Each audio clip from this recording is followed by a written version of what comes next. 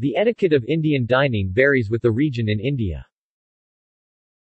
Typically, both in urban and rural settings, South and East Indians wash their hands thoroughly prior to dining, then eat with their fingers, without any cutlery.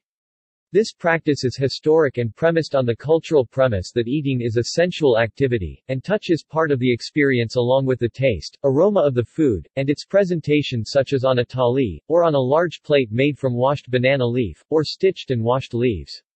Traditionally, the fingers are also used to feel the temperature of the food to one's taste and to combine flavors. In North and West India, eating with hands is less common. People pick up rice and other food items with a spoon, assisted by a fork to push the food along. At the same time, they tear small portions of bread, roti, naan, folding it into a small pocket to scoop a desired amount of food. Tomatoes, raw onions and cucumbers, which accompany food, may be eaten with the fingers, as may other dry items such as papads, the North Indian name for the item known as papadum in the South.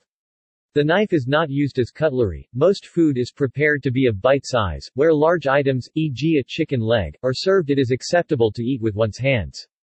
In rural settings, sitting down together on floor mats in comfortable clothes is common. In restaurants and hotel settings, tables and chairs are typical. Many urban upper-middle-class homes also do the same.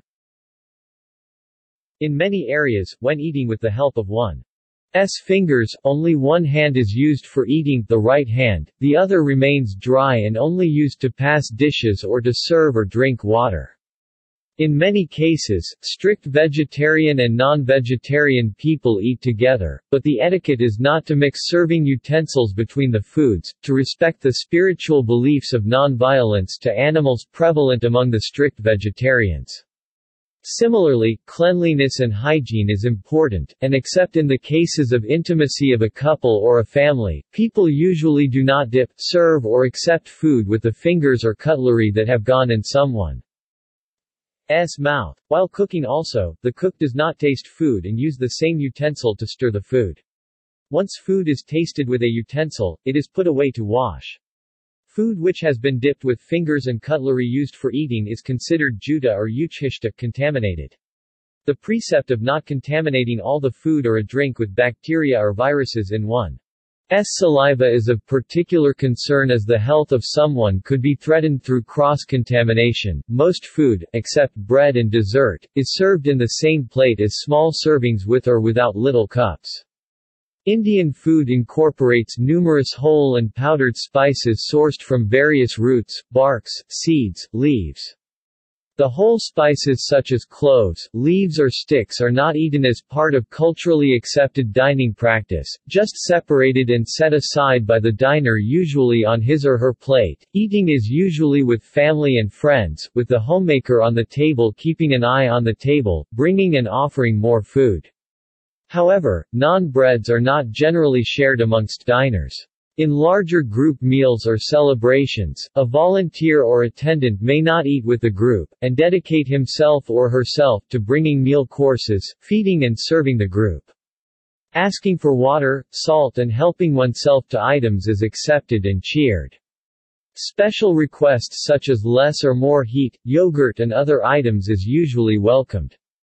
Sometimes the group may eat silently, but asking questions to a loved one, catching up about one's day and conversations are common.